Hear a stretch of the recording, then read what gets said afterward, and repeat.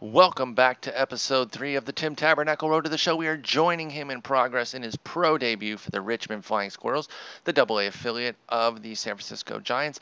Now, guys, I lost a little bit of footage here. This is still carrying on from the previous episodes. I think everything's good kind of after this, but I, missed his first inning. It was a clean inning for those wondering. 10 pitches, no hits, nothing, no walks, no strikeouts. Just three up, three down, real quick. We join him now in progress. Bottom of the second, though, 2 on, 1 out, in a little bit of trouble here. And so, Tabernacle doesn't have overpowering stuff, and so I'm figuring he's going to have to figure out a way to kind of work without overpowering stuff, but he gets a massive strikeout there on 3 pitches, leaves the batter frozen. I will admit there's another strikeout, by the way, to close it off and strand those 2 runners. I will admit I don't know everybody on the AA rosters. I kind of know the big guys. Byron Buxton is not in for the New Britain Rockcats. It's a minor league affiliate for the Minnesota Twins. Miguel Sano is, and he's definitely the best player. But I don't know all of these guys, and I know quite a bit of the player pool in baseball, but I still don't know all these guys. So I just, if I say he strikes out that guy, you're just going to have to go with it in the AA and AAA. In the majors, I'll know everybody, or when created players come up as his series progresses.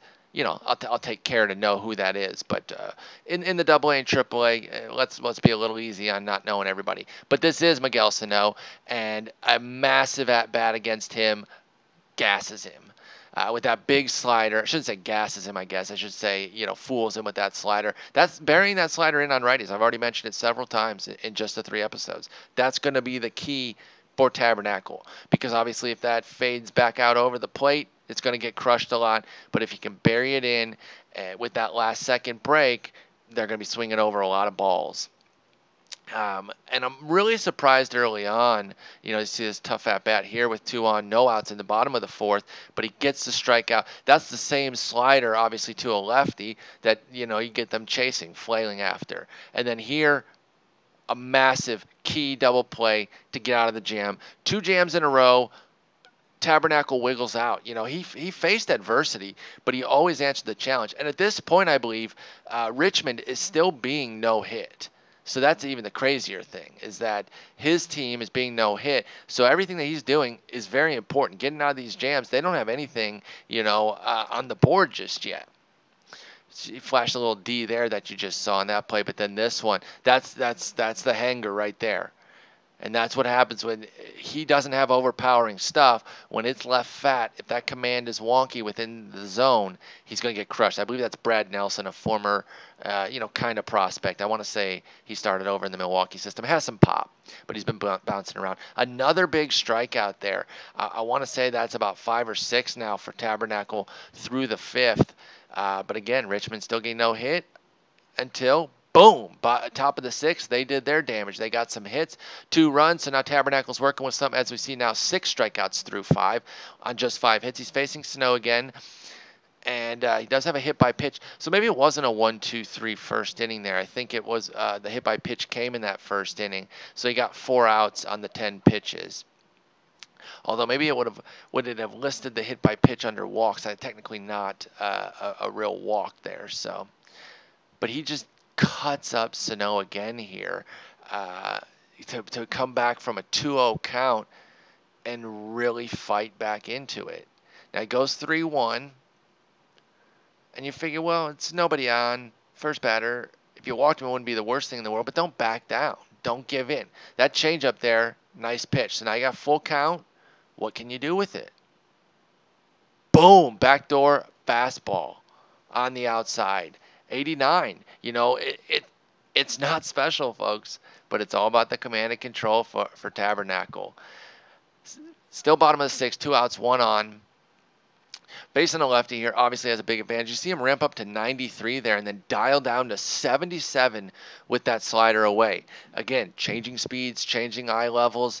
That's how it's going to work for him. This is not some sort of, Roger Clemens type who can just gas people. He doesn't have that. And yet, look at how many strikeouts he's piling up right now. I think he's up, 9. 9 strikeouts through 7 innings.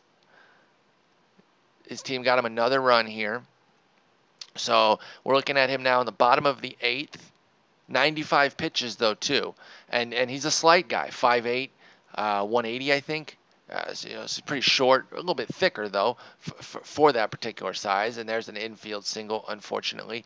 But you wonder where stamina comes in with a guy like that. And I'm not sure how sophisticated the game is with regards to size mattering. Some 6'5", 260-pound guy, more of a workhorse type compared to Tabernacle. But if your stamina is 70 and so is that big guy's, is it going to matter in the game? Probably not. But I still am surprised to see him working up this many pitches. He scattered some hits. He's been in some trouble.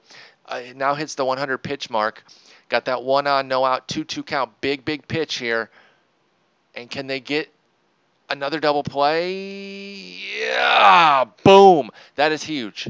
That's huge. I mean, there's really no way around it. That's huge, particularly with Sano coming up. Now you see the message, Tabernacle getting a little bit tired. He's got to face his nemesis here. And what can he do with him? Can he get him out? Because neutralizing him has definitely helped. Because he's, like I said, scattering hits all around. He's been in jams, but he's gotten out of them. That pitch count, though, it's coming up. That's a big hit. He wants to go out there and chase it. Let me get that. I'll catch that, says Tabernacle. And then no. Lazy fly to right field. It's done. Good job on Sano. Now we're going to join in the bottom of the 9th. 104 pitches. I'm thinking at this point, any mistake that Tabernacle makes, manager's coming out. Right there. Base hit. Here comes the manager for sure. Oh, no. Okay. Here we go. 105 pitches, 1 on, nobody out. Still has his little control bonus meter there, too, with the thicker. Double play ball? Nope. Outruns it. Okay. Even then, I thought the manager would come out, though, again. But no. They're giving it. This is Tabernacle's game. And he's just pounding the strike zone. Oof, tough one there. A lot of calls on the edge here. And I like the dynamic umpire, but man, did he miss, what I thought were a lot of calls in Tabernacle's favor. And obviously it didn't hurt him that much because he's still, close to a shutout here with a big strikeout. I believe that's his 10th of the game. And now he's 1 out away from a complete game shutout, which I guess is redundant because if it's a shutout, it was a complete game. But from a shutout in his pro debut. Now he's got 0-2 here. Can he get his 11th strikeout? Bust that slider in. Oh, he scoots out of the way. You got to swing over the top of that. Come on, buddy. Don't mess with the knack. Oh, gets just a piece of that. That happened a lot in this debut. A lot of foul balls that, oof. And just a single. Well played by the first baseman there. That'll wrap it up. That's a big first effort. That surprised me. I have not had that kind of success with anybody out of the gate in Road to the Show. And I've had several guys. Look at that effort there. Scatters 8 hits over 9 innings.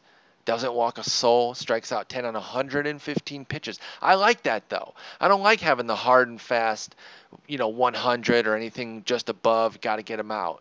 No, give him a chance to throw. Because, it's all about when, the fatigue level of when the pitches are coming, right? Because he had his trouble early, but as it got late, there weren't as many jams. I think there was only 1 jam in the latter portion there. You see, he only gave up 2 hits in the final 3 innings. Had just 2 strikeouts. Really, that mid area of the game where the hits were those couple of innings where he had 2 hits allowed. So just a big first effort there.